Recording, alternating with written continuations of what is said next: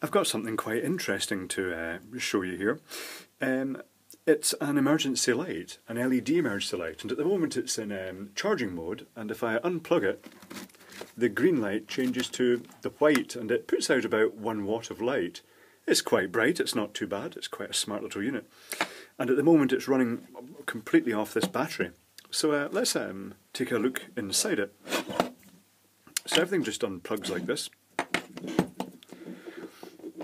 And it is designed to fit all of it through a 35mm hole in the ceiling, so that you can basically just shove the battery pack up, shove the controller up, and then finally shove this into position, and then it just latches with this spring clip in place. So let's take a look at the LED head first. Just sit that down there because it's being dragged off by the flex. So this unscrews like so many of these aluminium LED housings do, and it reveals what looks like a standard 3 watt LED, but it's got 4 pins, 2 on either side. 2 of them are common at one side, and at the other side it's got 2 pins. And it's interesting because this has a white chip in it, that's the 1 watt white chip, plus it's also got the green indicator chip in the same package and under the same layer of phosphor. So I'm guessing it may be quite a cold green chip, and the phosphor just, although the phosphors really intend to be activated by blue light, it probably gets partially activated by the green light and gives off a slight sort of red element to the colour as well, and that's why it's that appley green colour. And the machining of this is nice because it's got a separate recess for the LED in here. The LED isn't stuck in, I don't think. Is it stuck in? Hold on, I'll just test that.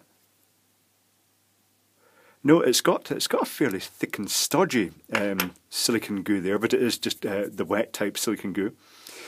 And when it's in that position, it holds absolutely dead centre.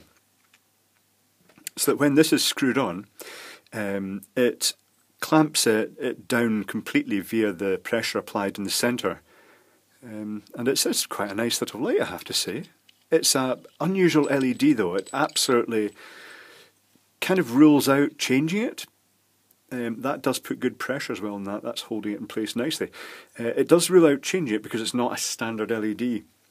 I suppose that technically speaking, no, you couldn't really do anything. You couldn't actually do, all you could do is maybe add a separate LED externally. But having said that, probably by the time this fails, you'd have to change a lot of the other bits, like you're supposed to change the battery pack every 3 years, I think. Replace battery every 3 years. Yeah.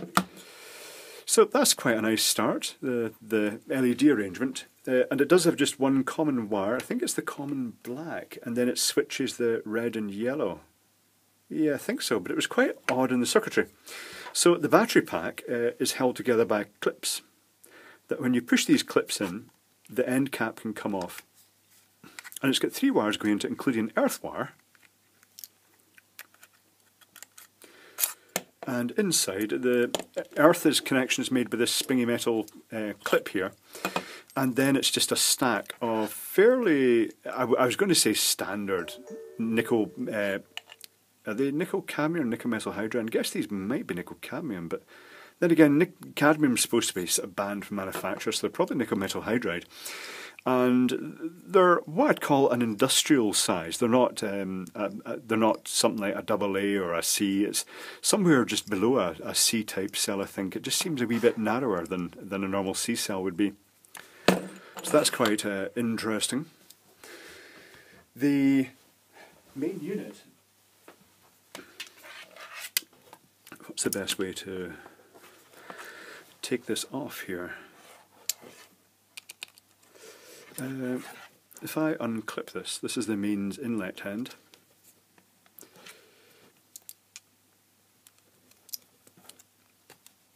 Is that going to work? Yes, that should kind of work.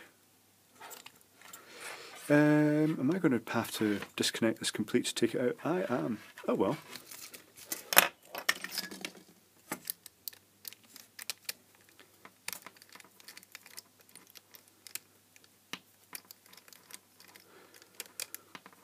This is the mains inlet end, and it's got an earth wire here that goes onto this screw, which is just a nut and bolt.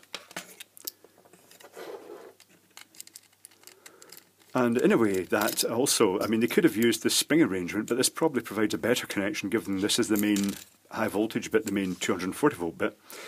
And that also means that when if someone does an electrical test in it, they get a good electrical connection onto that point. So I'm going to pull this out from the other end now.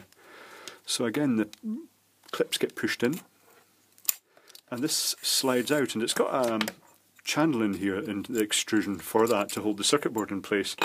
And the circuit board has notable channels, very clear channels down the side to avoid electrical connections. I'm just going to short this out because it's the mains capacitor inlet. That should be alright. So I've already done some tests on this. You've got the mains come in and goes straight through a bridge rectifier. The earth goes to this connection, the flying earth connection, but it also goes along to the end where it goes straight out on this wire to the battery pack, just to earth the battery's housing.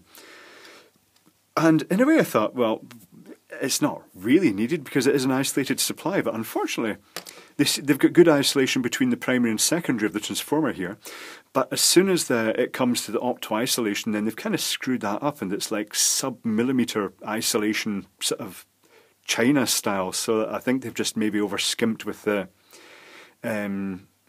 sort of the component placements there. They've really kind of defeated the isolation in that aspect. But it's, you know, it's good enough. You're not really going to be handling the output of this. Oh, I will say, I wouldn't trust something like this if this is effectively connected to the secondary, so the clearance inside is such that you get so much metalwork, and this isn't earth, that, you know, yeah. But certainly it's still better than the Chinese stuff, but I'm not overly sure about that bit. Just this wee bit here where the opto-isolator defeats the proper separation.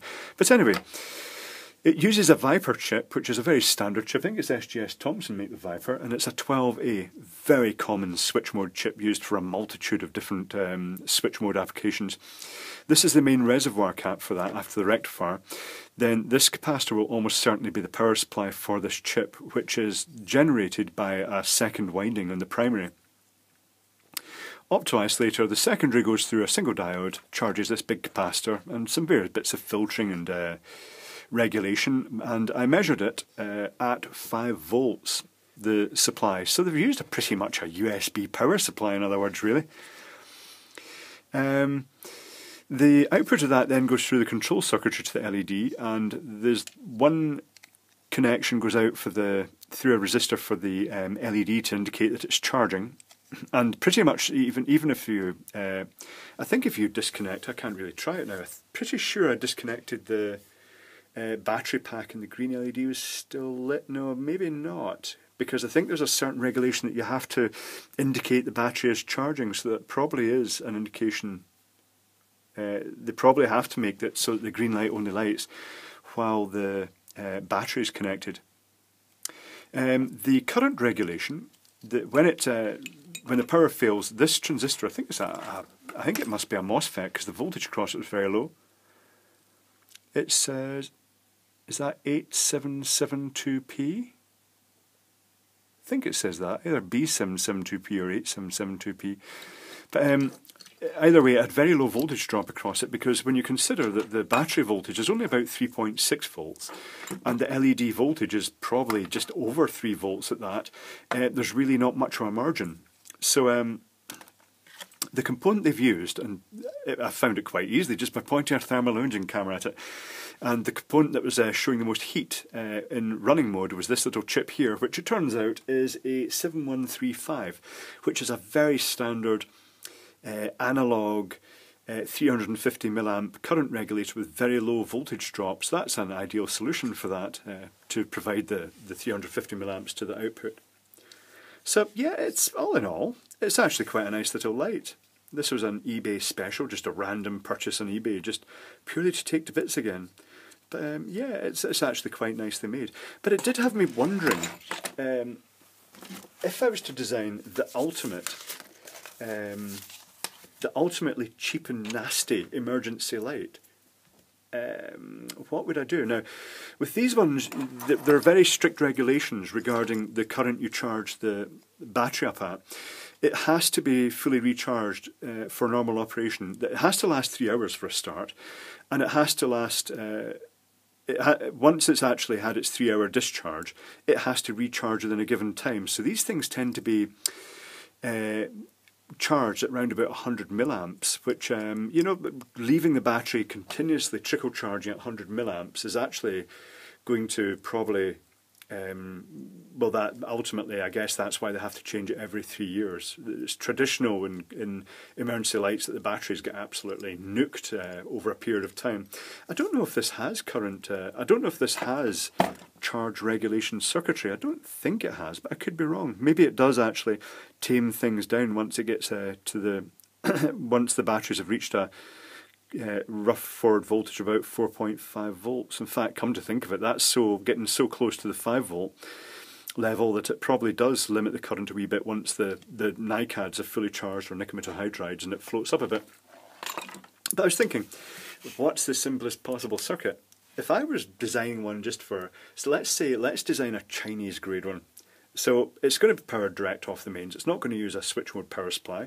It's going to be live and neutral, and it's going to use a capacitive dropper. And I'm pretty sure that there are some Chinese ones that do this.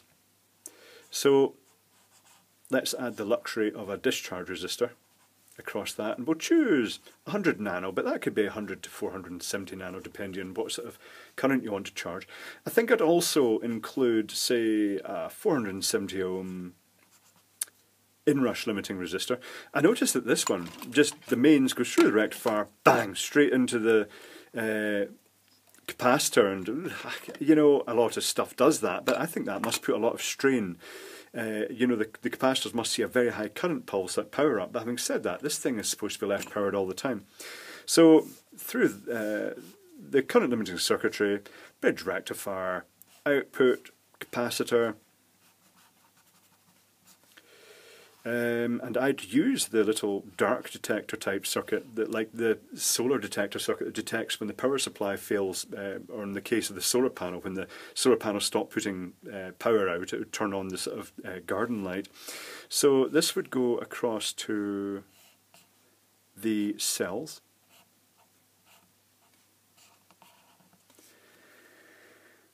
And it would just charge the cells directly. I think, actually, having said that, I'd stick, it's going to limit the current, so let's say we stick an LED in there. And that's going to, theoretically, if the batteries are in place, it's going to keep the voltage cross capacitor down to about 4.5 plus, say, 2 or 3 for the LED, 6, 7.5, say 9 volts tops that the capacitor is going to see.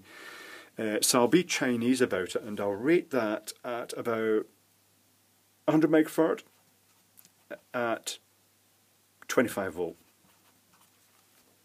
Maybe even less than that, maybe 22 megafarad, because it's supposed to be cheap crap.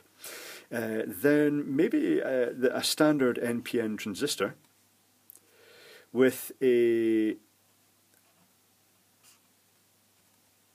resistor to turn it on around about, say, 1K. That would be about 3.5 milliamps into that. And then just that links straight down there, so that when this side is charging it, that effectively pulls the gate down to ground, and would stop that. Oh, now that actually does introduce, that introduces another path for the LED. So the LED wouldn't actually guarantee that the battery was charging. Tricky. Okay, there's other ways around that. And the actual LED itself, I just use a resistor, and the LED like that, squishing it all in, and that would be something like, say, a 10 ohm resistor or something like that, and goodness knows what the LED would be. Use a 1 watt LED. In fact, use a 3 watt LED and then call it a 3 watt light, just like the Chinese do. And that would be nickel metal hydride, probably. Yeah, that would work. That would work. Now, there are other options. Theoretically, if you just took this and just bridged it right up there, so to effectively shunted that whole thing, got rid of the LED from there, you could theoretically then, in this point, you could have the charge LED and the discharge LED. That would be the white one, and that one would be the green one. And when the unit was charging, the current would be flowing through the green LED into the cell, but when the power failed, then that resistor would just be clamped basically across the battery, and this circuitry would be in here.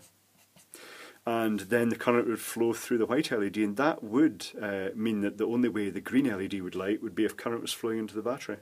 Yes, that's interesting enough. And that would also allow only 2 wires to be sent down to the remote light. But this would all effectively be at mains potential. But it would be super simple. That'd be quite handy for making a sort of home emergency light. Yeah, I think I'll play about with that design a wee bit.